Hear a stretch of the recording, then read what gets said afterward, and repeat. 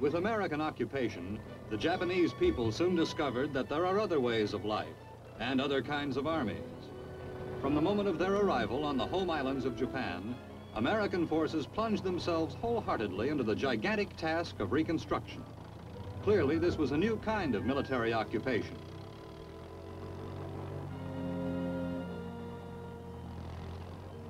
Thus encouraged, the Japanese people themselves soon went to work.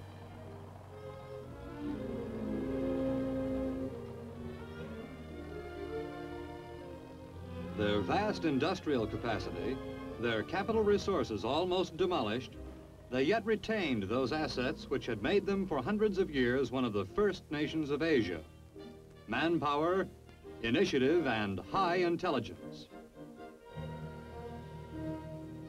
Japan's industrialists have, since the 19th century, been mastering the techniques of modern industrial production.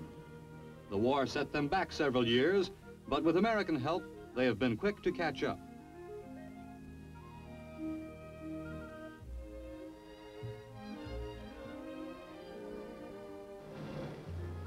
During the post-war period, Japan's industrial redevelopment was aided immeasurably, not only by United States government cooperation, but also by technical and investment assistance from some of America's leading industrial concerns.